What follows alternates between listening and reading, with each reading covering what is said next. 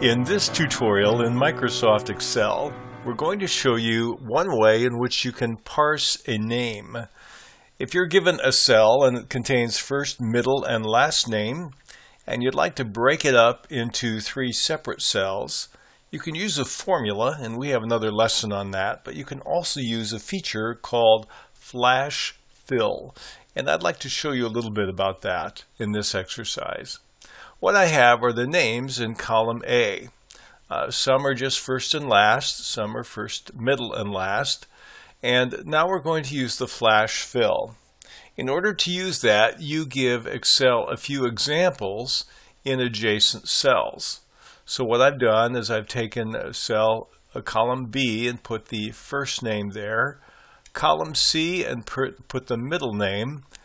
At the suggestion of a book I was using, I've put a space before and after the middle name or middle initial.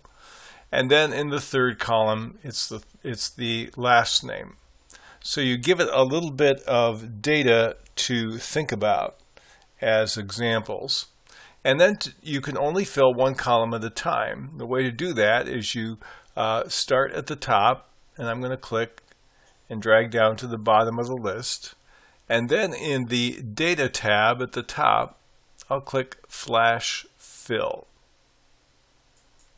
And now it pulls in all the first names. I'm going to do the second column here and attempt to do it with the middle names. And then I'll do the third column and we'll do the last names.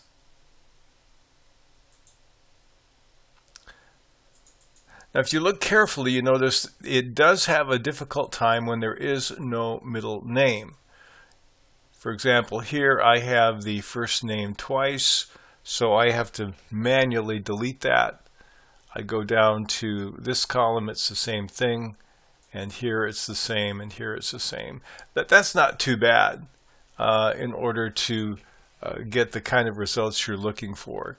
You do have to double check, but it gives you a pretty simple way of taking this list, and then you would delete obviously the parent column and turning it into this list here. It saves a lot of time of trying to do something like that manually, simply with Flash Fill in Microsoft Excel.